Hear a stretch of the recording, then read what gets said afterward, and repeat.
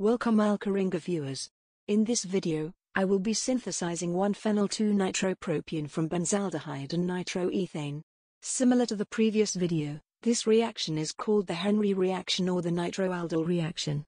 The Henry reaction has often been used, due to its highly functional scaffold and universal synthetic capabilities by easy manipulation of both the nitro and hydroxyl functional groups to make beta-nitro alcohols, which is the conventional product of the Henry reaction.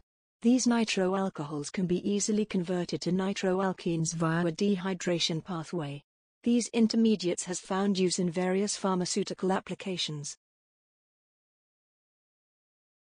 To start the experiment, add 5 ml of ethanol into a round bottom flask.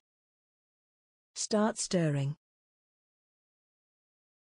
On top of that, add 2.02 ml of nitroethane. Then, add 0.3 ml of N-butylamine.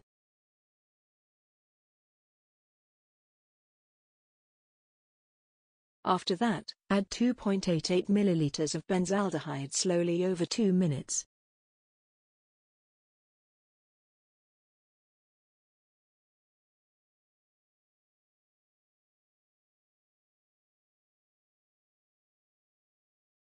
After all of the reagents have been added, attach a Liebig condenser to the round bottom flask and attach a calcium chloride drying tube to the end of it. Connect a cold water pump to the condenser. Don't forget to turn the water pump on. Turn the hot plate on and set the knob quarter way. Start timing the experiment and leave the mixture to stir at reflux for 8 hours. Make sure to wrap the flask with aluminium foil as well. After 4 hours, we can see that the mixture has turned into a yellow-orange color.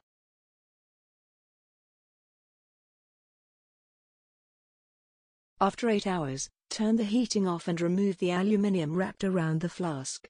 As we can see, the mixture has taken a red-orange color. Now, time for the chemistry.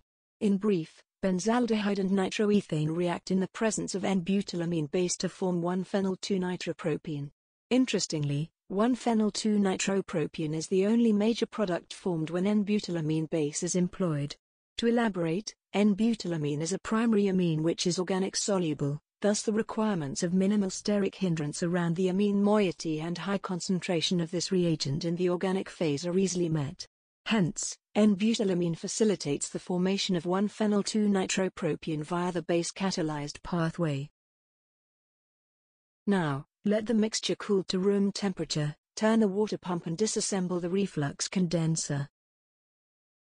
Then, remove the solvent under vacuum or pour the contents into a beaker and evaporate the solvent under low heat.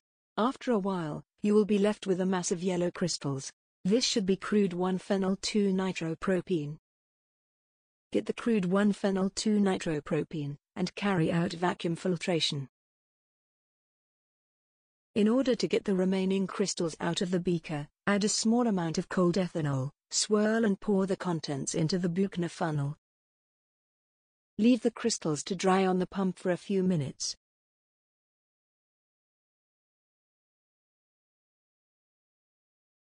Now, we need to carry out recrystallization in boiling ethanol. Add the crude crystals into a beaker. Place the beaker onto a hot plate and add around 6 ml of ethanol. Make sure to add in a stir bar as well. Turn the hot plate and stirring on. After a short while, the crystals have all dissolved in the boiling ethanol. The solution has a clear yellow color. After the solvent has evaporated to around half its volume, turn the hot plate off and carry out a quick hot filtration. Leave the filtered solution to cool down to room temperature. Now, we have to induce crystallization on the solution. Get a speck of 1-phenyl-2-nitropropene crystal on the end of a glass rod or glass thermometer and poke the solution. Immediately, we see a rapid formation of a yellow crystalline mass. This should be pure 1-phenyl-2-nitropropene. It was absolutely beautiful observing this.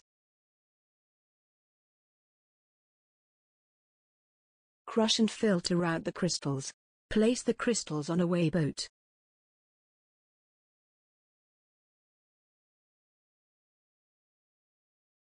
Okay, now we have to carry out a melting point test to check the purity of the product. Get a small amount of crystals and drop it into a glass tube. Insert a thermometer directly down into the crystals. Place the glass tube onto the hot plate and start heating very slowly. After a short while, we see the crystals starting to melt at around 60 degrees Celsius. Then, we see that all of the crystals have melted at around 64 degrees Celsius. This means that our 1-phenyl-2-nitropropene has a melting point range of 60 to 64 degrees Celsius. The literature has it at 64 to 66 degrees Celsius. This test confirms that our material is relatively pure. The yield of the nitropropene is 2.48 grams, which is okay. Transfer the material into a glass vial and seal it off with parafilm. Store the material in a cool, dark and dry place.